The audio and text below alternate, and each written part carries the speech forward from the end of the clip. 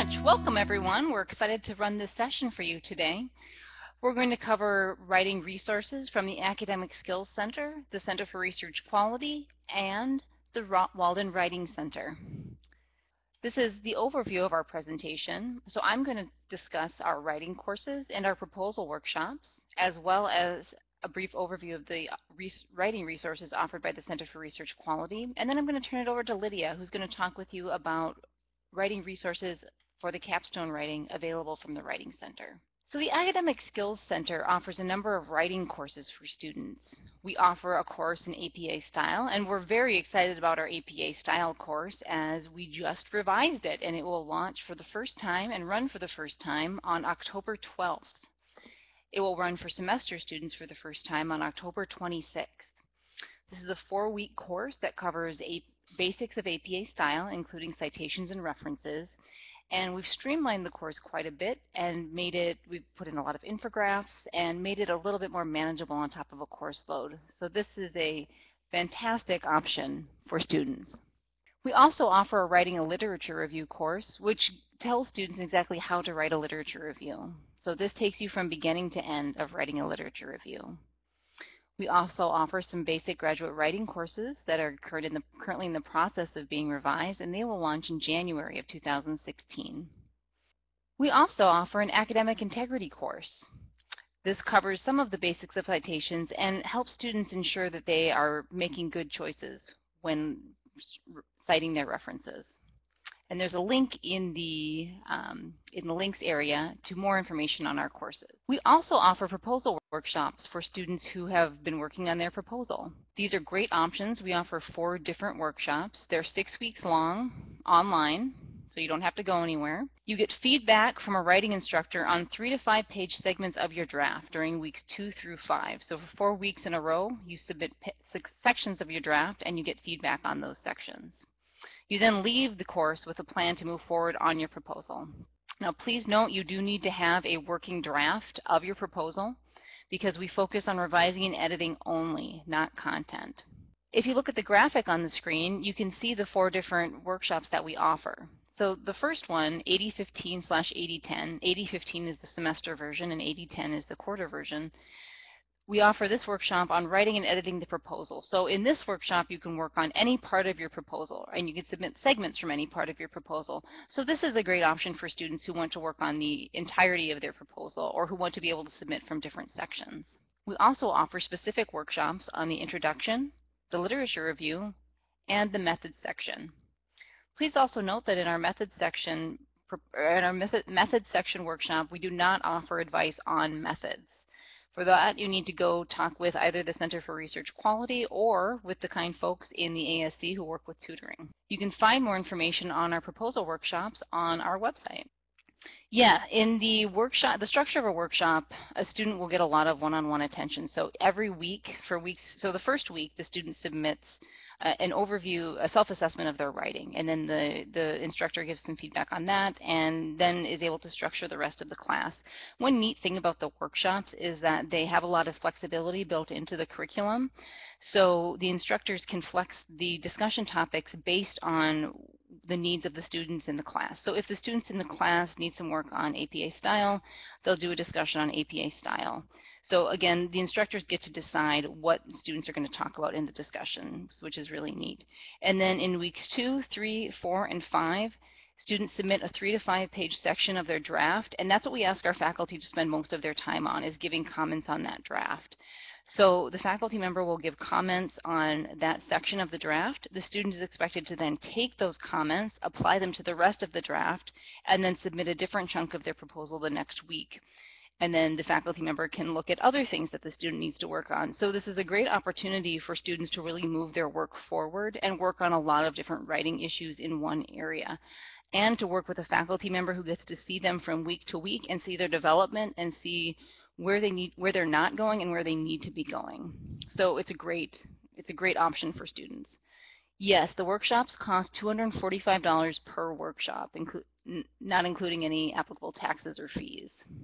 One resource that you might not be aware of that's not offered through the Academic Skills Center but is offered through the Center for Research Quality is some great programmatic information on their website. So you can kind of see on the slide they have a page for each of the doc studies and then a page for dissertation. And those pages have different information on them, but they have things like checklists, rubrics, guides. They're fantastic. So if you haven't had a chance to take a look at those guides for your specific program, you go on to the Center for Research Quality's website, and then you click on Student Research Administration up in the top left corner, and that will take you to this welcome page, and then you can pick your program on there and get more information. But it's a really nice resource that I don't know that a lot of students are aware of. Thanks, Emily, and thank you to the Academic Skills Center for inviting me to be part of this session today. I'm here to talk about, as Emily said, some resources available through the Writing Center, which is separate from the resources available through the Academic Skills Center. And I see from the attendees list that some of you are already members of the first resource I'm going to talk about, so hello to all of you. But the first thing I will talk about, which is specifically for students who are working on their proposals or final finished studies for the dissertation and the doctoral study, is the Walden Capstone Writing Community. And this is more informal than the course structure you will get through the Academic Skills Center. What this is sort of a student lounge, a way for students who are at the proposal stage or later to connect with one another and get writing support and create sort of a network of colleagues that you can lean on during the doctoral capstone process, because that can be a little bit isolating. I saw there's a question earlier about whether or not it would be an independent process. By the time you're working on your proposal and your final study, you're going to be working very closely with your faculty chair and your committee, but it can still feel very isolating because you're not really in a course structure with peers as much. You're really working on your own thing. And while you may have family and friends who can read over your work, there's nothing that can really replace a colleague and someone who's going through the same experience or has the same or similar information, having a way to connect with them, to share your work, and to get feedback. So that's what the Walden Capstone Writing Community is designed to do. A few features of the Walden Capstone Writing Community. One, it is a closed community, so it's not connected to a course, it's not connected to Blackboard, it's not accessible through our main website. You have to create a member profile, and the reason for this, there are several reasons for this. One of the main reasons is so that people know when they're sharing work in there that they're not really being evaluated or tracked, that this is really a safe place for people to share their work and kind of get feedback and connect with one another outside of the regular course structure. And it's also, we ask that if you're not quite at the proposal stage, that you wait to join, because the resources in there are really geared toward people who are working on the proposal and the final draft of that doctoral capstone document. So if you're still in courses, there's not a lot for you in there yet. But once you get to the proposal stage, it's really designed for people who are working on and drafting those sections and chapters of their doctoral study. A few of the editor-led services that we offer through the writing community are live document reviews. And what that is, a lot of people want to have feedback from an editor, and we don't offer on-demand one-on-one feedback from editors at the Writing Center. What we do offer is a chance for people to volunteer for one of these live document review sessions, and I will put out a call once or twice a month and then randomly select from those people who volunteer a participant, and that participant will send in their document, and then an editor will go over it and do a review of it, a live review that the rest of the community is allowed to then come and attend. So you can come and observe someone having their document reviewed.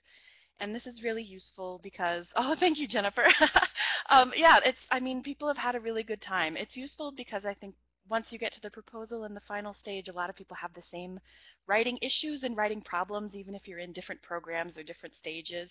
And also, it's just a really nice chance to see one another's research, because that can be really motivating to see someone who's maybe a little further along in the process or someone who's almost ready to be finished. And Walden students do a lot of interesting research, so that's another benefit, is that you get to see what one another are doing. In addition to the Capstone Writing Community, the Walden Writing Center offers templates for preparing your final study document. So as doctoral students, you are responsible for making sure your document is publication ready and ready for submission to the ProQuest database at the time of your graduation. So in order to assist with that, the Writing Center has developed these templates where you can input your information so that your document will follow all of the APA and Walden specific and ProQuest specific formatting guidelines so that you can then submit your document and it will look nice and appropriate when it's searchable in the database. And in addition to the templates, there are instructions and demonstration videos for each program's specific writing template. And you can access those through the Writing Center website.